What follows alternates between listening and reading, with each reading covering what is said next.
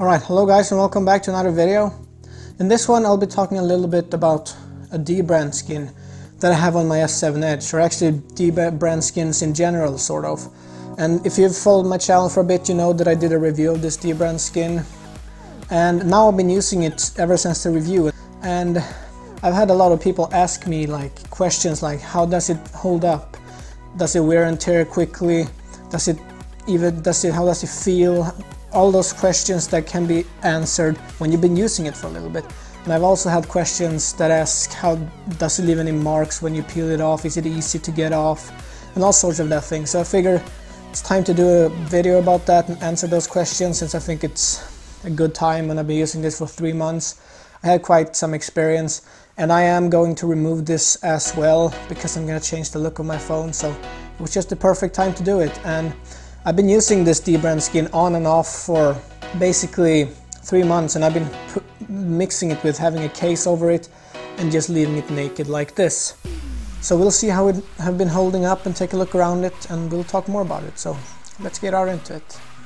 Alright, so here we have the skin here, and at the first glance you can see that it just looks basically brand new. It doesn't even look like I've been having it for 3 months. It could just have been put on, at least to my eye it looks like that. If we take a bit of a closer look here around the camera area, you can see that even that area just looks very good.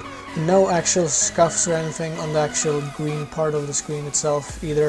It just looks like it's a super high quality material, even though I've been beating this thing up a little bit.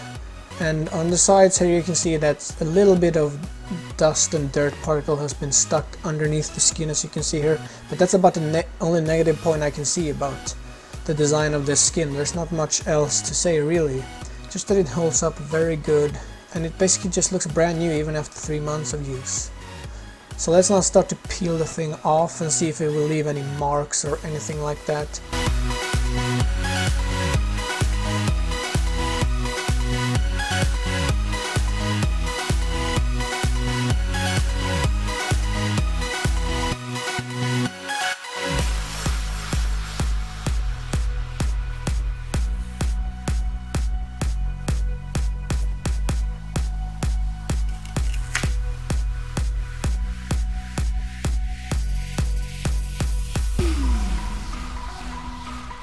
So as you saw there, it went off pretty easy, but one thing that I noticed was that it was actually very strong. The adhesive on this skin is super strong, so I had to use quite a bit of force to get it off. But let's see if it actually left any marks, because since all the force I used to take it off. But at the first glance here you can't see much marks at all. I couldn't see anything that had impacted on the glass, not even any bits of glue that was stuck from the glass and the skin.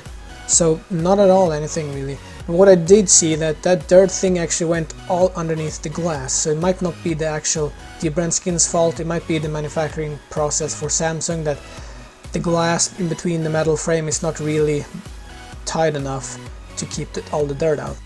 Alright guys, so there we go. I hope you got your questions answered. Then I've been using it now for a bit, and well, just to sum it up, it's really strong material. It really takes a lot of force to be able to pull it apart. I'm not even sure I'll be able to. You see, it's a super strong material, and it basically didn't leave any marks at all on the phone itself.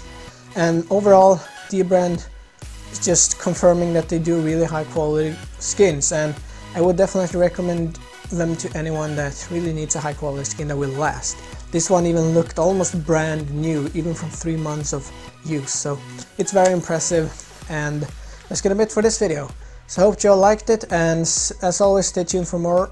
I upload at least 1 video every week. And like this video if you did like it, and I'm gonna say goodbye here, and I hope to see you around.